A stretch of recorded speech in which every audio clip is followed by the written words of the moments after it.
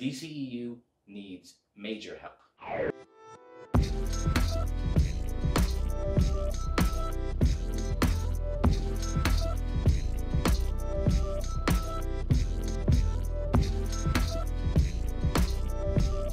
Hey, what's up, nerd fam? This is your boy Gershon, and welcome to Into the Nerd, where we talk about comics, anime, science fiction, movies, and all of that. Now, if you like the content we're about to deliver right now, please make sure you like the video and subscribe so you can get updates for more videos. So, today, we're going to be talking about the DCEU, or the DC Extended Universe, and the state that it's in.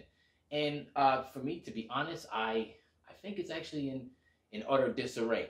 Not There's only a couple things that can really be done to fix it. But let's start at the beginning, right? So the first film in the DCEU, which was Man of Steel, which some people really liked, some people didn't like at all, and some people were right down the middle. I was kind of down the middle, where I didn't like a lot of the things he did with the lore, Zack Snyder in particular, but I felt that a second film, Man of Steel 2, could be, it could be used to fix it. However, even though it made more more money than the Iron Man, its contemporary in MCU in terms of starting the universe, made more money. Warner Brothers considered it a failure because it didn't make as much money as the Avengers, which obviously it took more than a few films for the MCU to get to that $1 billion mark.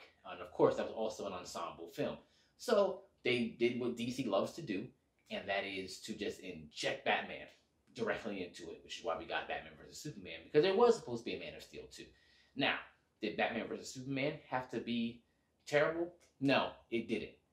But it was, right? Because it took tons of things from, Dark Knight Returns, Death of Superman, tons of different parts, and just didn't put it together really good. And it really misrepresented Batman as not being very smart. He's supposed to be the world's greatest detective, and that's what we got. And the Lex Luthor that we got, which was weird, the whole Jolly Rancher and the mouth thing, that was really weird. The fact that Clark could hear in like another country but not hear his mother in Kansas, like all types of weird stuff they did with the characters, and just a lot of Doomsday being Zod and Lex Luthor's DNA. Really, like it really could have been a whole other villain for Superman, right? It still could have been a Superman movie, and then Batman could have just helped him defeat whatever enemy it was. It didn't have to be that. It didn't have to be some weird ode to like Dark Knight Returns. But whatever, that's what it was. It's the movie we got. And Superman died in that movie. His second outing, and he's dead already. And nobody cared.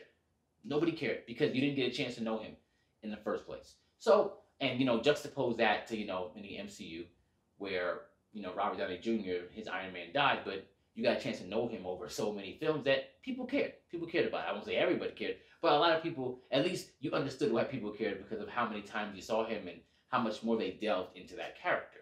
So, moving forward from Batman versus Superman, you have Suicide Squad, right? So, Suicide Squad is right after that, which apparently was supposed to be a rated R movie, but it got changed from a rated R movie to PG-13, and it was messed up because David Ayer makes great rated R movies, so the tone changed, and they had to like reshoot almost the entire movie, which came up with a pretty crap film. And then they did that once again. Warner Brothers going in and putting their hands where they really shouldn't, right? They shouldn't be. They butt in because Disney came out with Captain America: Civil War, which wasn't. It wasn't rated R. And so, oh my gosh, like look at the rating in there. Maybe we can reproduce it if we just lighten it up, put some more jokes. But Suicide Squad isn't supposed to be like that. Which is why we got what we got. Which is why David Ayer to this day is talking about, I have an Ayer cut too, the original cut of my movie. But there's probably not a lot of hope for that right now. There's probably not a lot of hope at all to see that. Then we have Wonder Woman, which was done very well. Very well. There's not really many complaints about that, except Patty Jenkins, fighting scenes aren't her strong suit. However, telling a narrative about a strong female character, while even though she's stronger, faster, smarter than everyone else in the film, her light was not brighter because the other ones were dim. She gave everyone else in there like the time to shine, but still her being her. It was literally the opposite of what Captain Marvel does in the MCU, and we'll get to that when I make the MCU equivalent of that video, right? So Wonder Woman was done fine. And then after that, you move to Justice League. And obviously, it's been widely publicized about what happened with that. Obviously, Zack Snyder had like that tragedy and he had to step away. But even before he stepped away, he had already pretty much created what the Snyder Cut is right now. And Warner Brothers said it was utterly unwatchable. Really? But what we got from Joss Whedon was watchable? I can see the common problem is Warner Brothers just really has no idea what they're doing when it comes to running this universe. They have no idea how to tell a cohesive story, which is the big thing. What was the direction, right? Like, the MCU is not perfect, but the one thing that I can give them is that they know where they're going. The DCEU has literally no idea where they're going. But back to Justice League. We already see that did not go well. Critically, wasn't received well. After that film came out, they really stopped talking about Justice League because Cavill was out because he wanted more money, didn't want to appear in a cameo in the Shazam movie. Batman was out, even though he was supposed to direct his own film and act in it. Then he had Matt Reeves direct the film, and then he stepped away, right? So out of the holy trinity of DC, we only have Wonder Woman left. And obviously, Aquaman comes out after Justice League, which once again, James Wan made a very good-looking film. But in terms of it being a good movie, not necessarily. And it actually had a couple plot holes that didn't make sense. You know, like how in Justice League, like he was already pretty much very well acquainted with Atlantis. And then in his movie, he had no idea what, like he really didn't know anything about Atlantis. But it doesn't make any sense because Aquaman actually apparently takes place after Justice League. So, yeah, didn't make sense. It didn't make sense at all. And then, you know, what they did with Black Manta, which stuck to was a utter waste of Yahya Abdul-Mateen, right? Just a utter waste, right? But yeah, good looking. And then Shazam, right? And Shazam was actually a good movie. Like it was very entertaining. Had a slow start. Started off really, really slow, right? Can't doubt that. But and they also they did some weird stuff for the source material where they pretty much interchanged some of Black Adam's story and put Dr. Sivana there instead. Either way, it was enjoyable. You know where they were gonna go, and we had that infamous Superman cameo at the end, which Henry Cavill said he didn't want to do, which kind of led to him being ousted from the role and all that, right? Amongst other rumored things. But once again, now we have these movies, and where's the direction? Because after that Joss Whedon Justice League, everyone was like, is there going to be a part 2? Because there was supposed to be a part 2 to Justice League. There was supposed to be a part 1 and 2. That was part of Zack Snyder's plan. But obviously he wasn't there anymore. And Joss Whedon just made a bomb. So they were like, are we even invested in the Justice League anymore? Right? So it's just random films coming out and getting contributed to a continuity that doesn't really make much sense. And then you have Birds of Prey, which was a movie made to cater to people who don't even read comic books, because they called it Birds of Prey. It wasn't a Birds of Prey movie, and it was really a Harley Quinn movie, and they talked about her, had 4 other people in the back, and just crapped on Renee Montoya, Huntress, Cassandra Cain, just crapped on them, turned Black Mask into I don't know what, right? Because that's a Batman villain. He wasn't a misogynist. It was unrecognizable, and people didn't like it. Even the audience that they were looking for, right? So now we have all of those movies, and how can they fix this? Because now this is a broken continuity. They're about to release the Snyder Cut. And everyone's like, my gosh, I can't wait for that to come out. And guess what? Me too. I think it's gonna actually be a good movie. But what does it mean? Because they've technically already kind of moved past without his vision. So imagine that movie is great, what we like, right? But then what does it mean for Wonder Woman 1984, which is already coming out, already written, which already breaks continuity, because in that she's already a very public hero.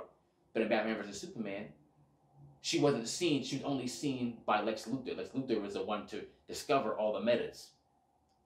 The first time the public saw anything like that, according to what Zack Snyder already put, was the fact that in Man of Steel, when you saw all the Kryptonians flying in the air with Superman, that was the first time anyone had seen anything like that.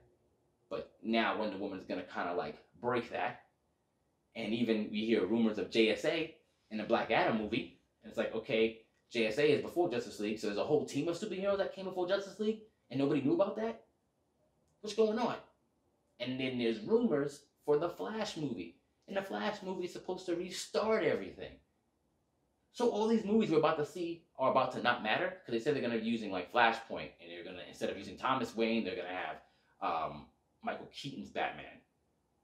Okay.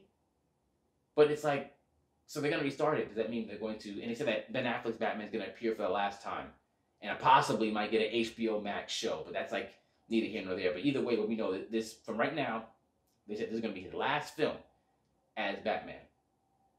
Okay, so you write him out. What are you replacing him with? What are they doing? So all these films are about to just not matter. The Snyder Cut will not matter. All these things will not matter. They're going to restart it. And the universe has really never even, it's been so short, but they're already rebooting the whole thing?